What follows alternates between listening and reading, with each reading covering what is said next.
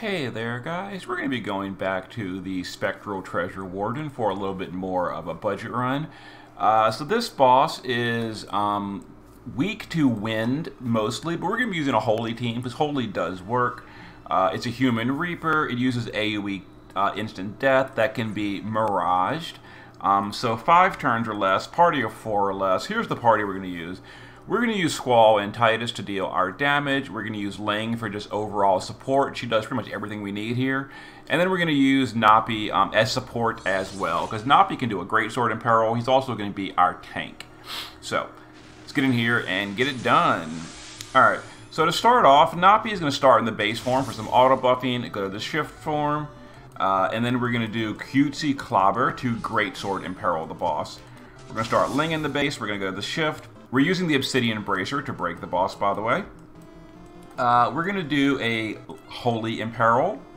We're going to, let's see, Moving Dance to stat buff, and then we're going to do Dragon Dancer to fill her LB gauge, while Titus is just going to support chain with Squall. We're going to do Faded Circle with Squall.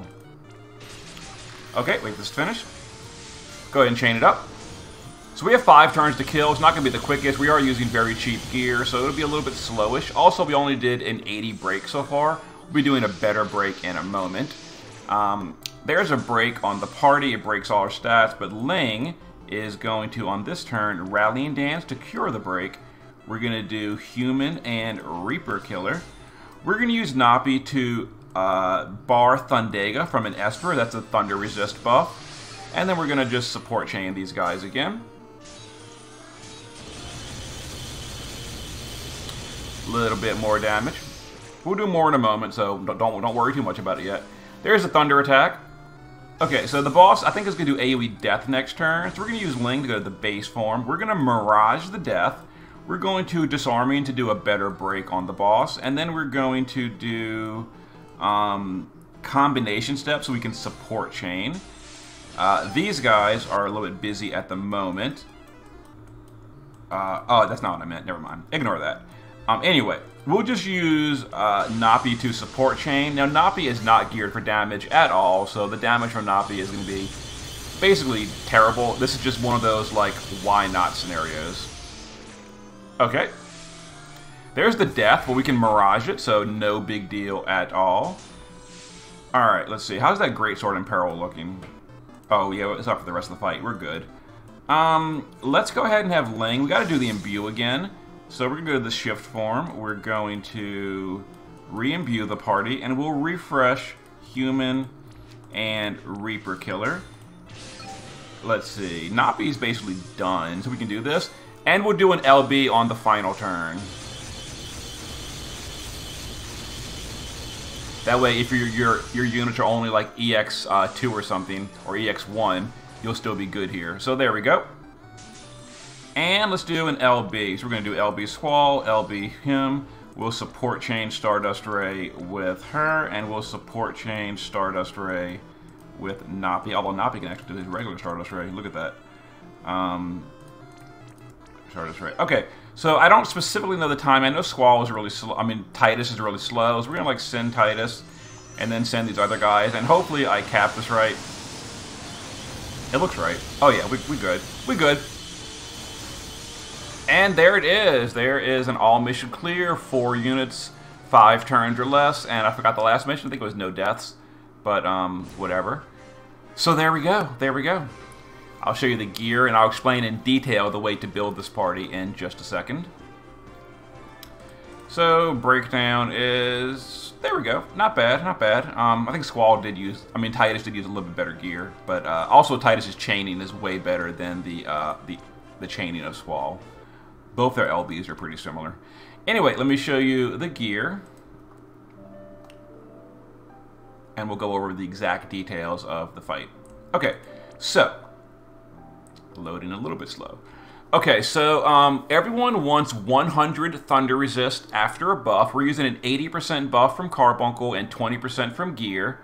You want to Mirage the Death and use a passive Provoker. Evasion helps, probably not required, but it's helpful. Also, I recommend the Obsidian Bracer if you're not breaking on turn 1. So here's the party we used. Ling is just using, I gave her death immunity. You can mirage the death, so that was like just an absolute layer of safety. You don't need that because as you saw, Squall and Titus did not die. They just miraged it. Some LB fill and some thunder resist. Other than that, you know, whatever. Some self-healing so she can not kill herself, but we didn't really do that. I gave her 100 thunder resist. We only needed 20 because of the buff, but, you know, support units are like the gear. It doesn't really matter. Nappy in the base form started in the base form, and we did a bracer and miracle shoes. Miracle shoe is not important. We never actually took damage. It just gives auto shell, auto protect.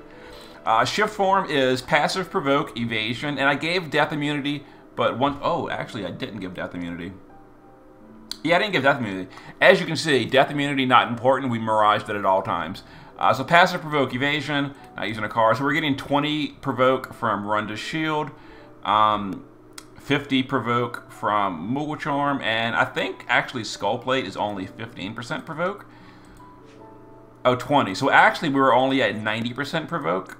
Oh, no, never mind. We got 20 here. So yeah, we're at 110. So we're good. We're good. Passive provoke. If you've got things like the Dancer's Diadem and all that, that'd be fine too, but I wanted to go a little bit cheaper. And anyway, I gave him some Thunder Resist, so we have enough with a buff. Then Titus, using a great sword because we did a great sword in peril with Nappy. Other than that, totally free gear. This is all free. Free great sword from the story, some quest rewards, clash gear, a bunch of free killers from events or trials, and then just a janky card. No premium gear, no like STMRs, no TMRs even. Yeah, really cheap. And then he had 225 Reaper and 250 Human. And then Squall, pretty much the same thing. His own Chronicle weapon, a lot of event gear. Here you go. And then a lot of free killers. Promise from Squall is a TMR, but you know, you get the idea. And then, oh! Whoops. Whoops, that's why his damage was low. I didn't give him a card. Look at me. Okay. I should have given him my other copy of Ling's card. My mistake. Okay, well, Squall would have done a lot better damage if I given him a card. Well, I guess there you go. We didn't really need it. In any case, there was his build. No card, apparently. Maxed Reaper and maxed... I was wondering why his damage was a little bit low. That was why. My mistake. Anyway, there's the Emperor EX fight. And then either tonight or tomorrow, I'll be going back to to Vision World for another Hadlar clear. I want to use some of the updated units we got, like, you know, stronger Dragoons, new mages, etc. But that'll be stuff for this weekend. Okay, hope it helps. See you in a bit.